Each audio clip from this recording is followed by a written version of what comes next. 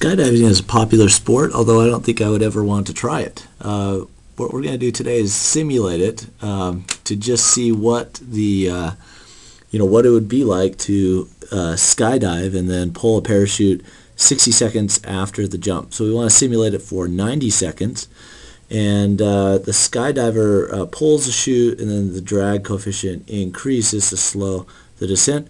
So we're going to start with 5,000 meters of elevation when the airplane and the skydiver are moving at 50 meters per second. And that's when the skydiver jumps. The drag coefficient without the parachute, we're going to assume that's 0.2 newtons second squared per meter squared while free falling, and then it increases to 10 with the parachute open. So we're going to use a gravitational constant of 9.8 meters per second squared. And the mass is going to be 80 kilograms for the skydiver and the chute. Okay, so he's going to jump out. Initial condition is 5,000 meters, and then proceed to fall. And then after 60 seconds, we'll open the chute and increase the drag coefficient. So we want to simulate both the x and the y, the horizontal and the vertical velocities and positions of this skydiver. Okay, so let's just make a list of the variables for this problem. We're going to have, first of all, the x and y coordinates. And then we'll also have the velocity in the x direction and the velocity in the y direction, and then the total, the magnitude of the velocity as well. Let's look at some of our equations then to define the motion of the skydiver. So we have dx dt is going to be equal to velocity in the x direction. Dy dt is going to be the velocity in the y direction. And then we're also going to have a force balance now. So the drag is going to have a drag coefficient, but let's see if we can find that. We're going to be, the force of drag is going to be proportional to the square of the velocity. Okay. Okay. So what we're going to do then is write a force balance, and so we're going to have mass times acceleration, and that's going to be in the x direction, is going to be equal to negative drag coefficient times the velocity in the x direction squared. And then also for y, we're going to do that for y as well. And then in this case we have gravity, okay, so m times g, and then we're going to have a force in the opposing direction, which is going to be our drag that's going to be slowing us down. So if we were going in, if we were somehow fired out of a cannon or something like that, then this would be a negative sign. But since we're falling down, it's going to be opposed to that, falling faster. So we're going to increase. We're going to have a positive there. Okay, and then the velocity, the total velocity is just going to be the different components squared. If we had a velocity in the z direction, we would also include that there as well. If we don't. Okay, so here are our equations that we're going to express, and then we want to simulate this over 90 seconds. Okay, so let me go ahead and put these equations right here, and let's start. I'm just going to create a folder, just 3 blank text files. The first one that we're going to work on is skydiver.apm. So go ahead and just create a new text document, and then you can just rename that as skydiver, skydiver.apm. Yeah, I'm just going to throw that one away because I already have one. Okay, so I'm going to come to a notepad. This is Notepad++. It could be any text editor. But what we want to do is just start adding in constants, parameters, and variables. Constants are those that are not going to change. So I'll just add constants. There's my gravitational constant. And then I also have the mass of the skydiver and the skydiver's pack. Next, I'm going to add a parameter section and just add my drag coefficient. So I'm just going to add, in these cases, if for my parameters, that value is actually going to change. So I'm not going to declare it as a constant, but in parameters, either the optimizer or the user can change those values. Those are inputs to the system. Then I'm going to move on to variables. I'm just going to add the variables. My initial condition for x is going to be 0. I'll just define that as 0. Y is going to be 5,000 meters. That's going to be the vertical position or elevation. And then I also have an initial, let me make this just a little bit bigger here, initial skydiver horizontal velocity. So that's when he jumps out of the airplane. The airplane's going at 50 meters per second, and so is this skydiver. Okay, also the initial skydiver vertical velocity is 0. The plane is flying, if the plane is flying level, and then we're going to also have the magnitude of the velocity. I didn't put an initial condition in there, but it would be equal to 50, but we can let it figure it out. Okay, intermediates. I'm going to create a couple, just the forces. This is going to be the force of drag in the x direction, and then also the force in the y direction. I have my gravity plus the drag force. Okay, and then in equations, so this just simplifies the equations a little bit, declaring some intermediates that will then substitute into the equations. I have my first equation, the dx dt equals vx, dy dt equals vy. The dollar sign is just the derivative with respect to time. Then I also have my force balance in the x direction. So mass times acceleration equals force in the x direction. And then mass times acceleration in the y direction equals force in the y direction. And then I also have v squared equals the square of all of the components, in this case just in the x and y directions. Okay, so here is my model. This is in the APMonitor modeling language, and as you notice that you just have a couple things like comments are either exclamation marks. You can also do percent or a hash sign for comments as well. But I have main sections like constants, parameters, variables, intermediates, and equations. Okay, so I defined my model. So let's go over to MATLAB now, and just let's create a script then that can simulate this. Okay, so first of all, I'm going to clear all of the variables that might be there, close all the plots, and clear the screen. Then I want to add a path to the APM libraries. So to get that, I'm just going to come to APMonitor.com and then go over to the MATLAB interface and then download this. I'll just open this up. When it finishes downloading, I just need to copy this APM folder. Okay, so I'll go ahead and copy that, and then I'll paste it back into this Skydiver folder. Okay, so I've pasted that in, just a collection of libraries to help me simulate dynamic systems. Okay, so then I'm going to come back to my file editor. So I've loaded those, just grab that from APMonitor.com, and then I can solve it. I'm going to solve Skydiver, and this is dynamic simulation mode, which is 7. Okay, and then I just transfer the values to just retrieve the solution, and then we'll move on to plotting this as well. Okay, so let's do this in Python as well. I'm just going to import the APM library, and that's APMonitor.com, and then I'll solve it as well. So let me go back and just get those for Python as well.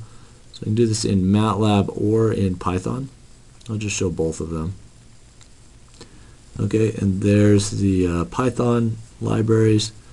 I'll go ahead and open that up. The only thing I need in this case is apm.py. Okay, and I'll just go ahead and put that in this folder as well. Okay, so I have apm.py for Python and just the APM folder for MATLAB. And okay, so I'm going to go back to MATLAB now. So I solved it. Let's create our first figure. I'm going to create a new subplot just with my positions on it. I'm going to plot z.time. So it's going to return values into the z structure. And I'll get my x variable first. Okay, I'll plot that. First, I'll hold on to that plot so it doesn't replace it with my next command. And then I want to also plot y as well. And I'll plot that in blue. So x is going to be in red, y is going to be in blue. Give it a y label and a legend. Okay, and then let's do a second subplot just with the velocities. And I'll plot the x velocity and then the y velocity. And then let's also plot the total velocity as well. Okay, and then I'm going to put time as an x label. Y label is going to be velocity. And then give it a legend with those three. Let's do a second figure as well, just to show in the x and y coordinates. So I'm just going to plot x, x and y, just as see the profile of the diver as the diver falls, skydiver falls. Okay, so here we have x label position in the x direction, position in the y direction. Okay, so that's our MATLAB script.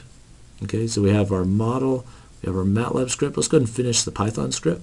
So very similar, we're just going to import matplotlib and then create a new figure. First subplot. Okay, so I'm just going to put this MATLAB script, see if we can just put it right next to it as we go down on the Python. Okay, so they're going to be very similar in terms of the syntax for the Python and the MATLAB. Okay, so just don't forget to do the show at the end for the Python.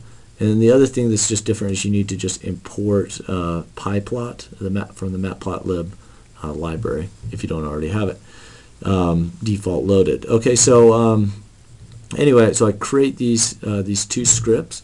Now I'm going to go ahead and close these out, and then I'm going to solve this in MATLAB. Okay, and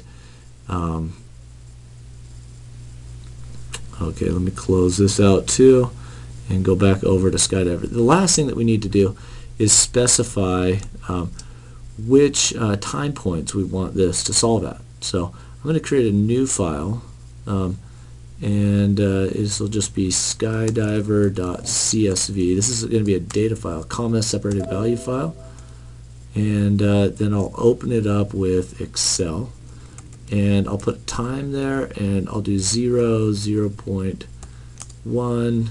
Let me just do increased by factor of 2 for all of my time points. Okay, and I'll just go out to about 60. I guess we need to go out to 90 for my first, it was total, but we want to go to 60, and then I'll start going incrementally as well. Here I'll do equals 60 plus the time point. So the reason why I'm doing this is because if you take too large of time steps when there's some fast dynamics happening, then you might miss some interesting things that are happening with the simulation. Okay, but I want to go out to 90. I'll just stop it there at 90. You can put whatever times you want in there, but those are just the times that I'll put in there for the simulation. Now the other thing that we need to do is just in our, if you remember, our drag coefficient is going to change at 60 seconds when the chute is pulled. So I'm going to put a C value there. Okay, that's our drag coefficient, and normally it's 0.2. Okay, so 0.2 nominally, and then I'm just going to fill down that, and then at 60 it's going to change to 10.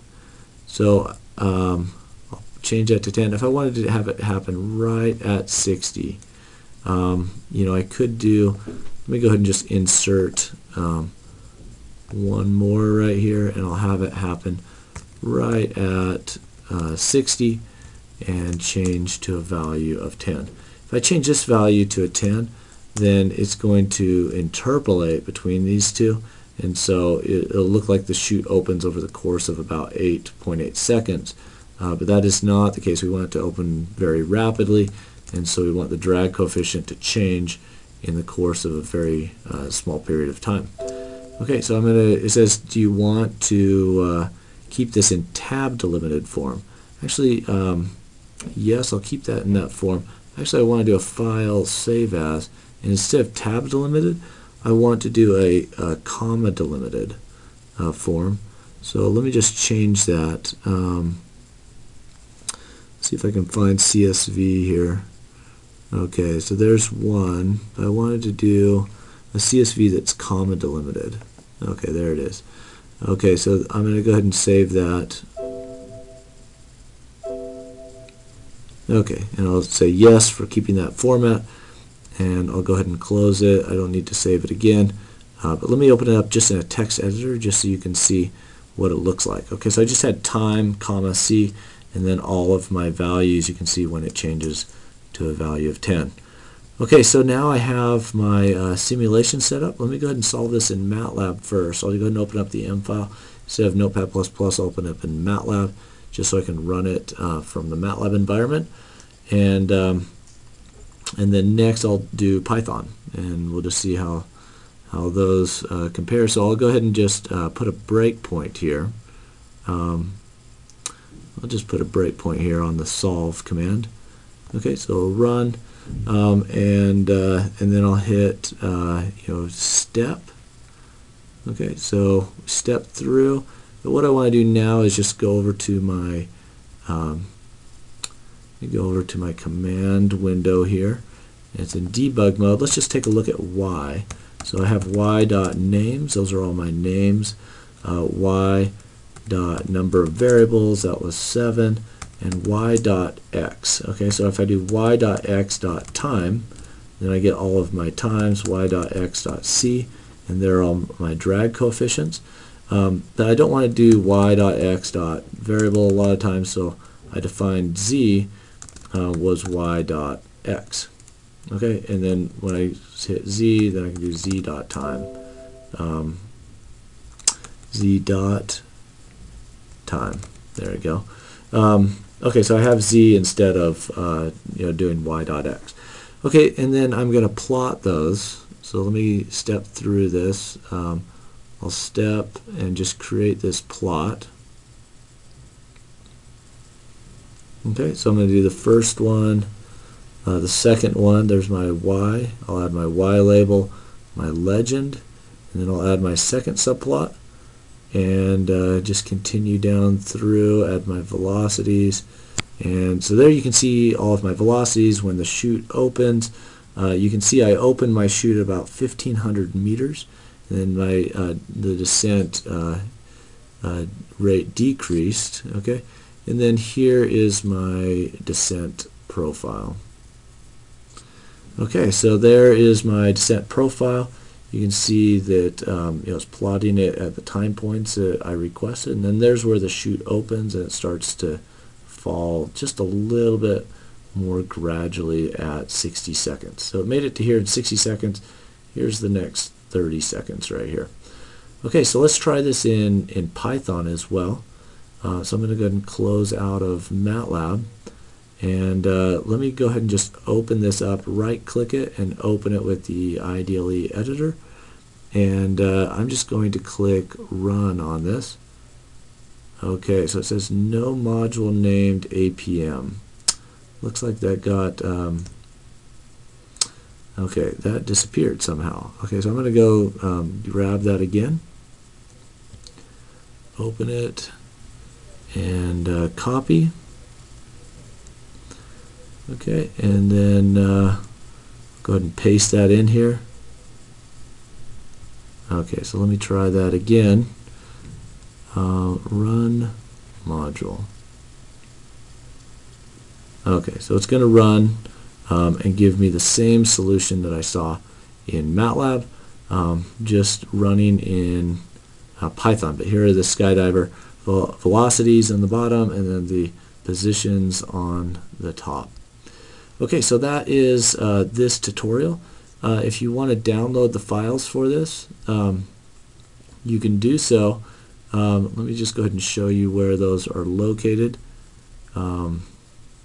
So just come to APMonitor.com/do.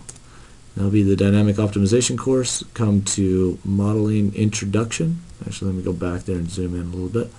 Okay, so introduction, and then scroll down to the bottom, and then you'll be able to see this exercise with the files that you can download if you want to just work with those directly. You can just come here and make sure you extract them before you start working with them.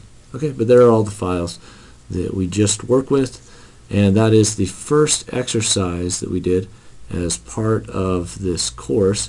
There's some additional information that we'll cover in modeling, and then dynamic data, estimation, and then control.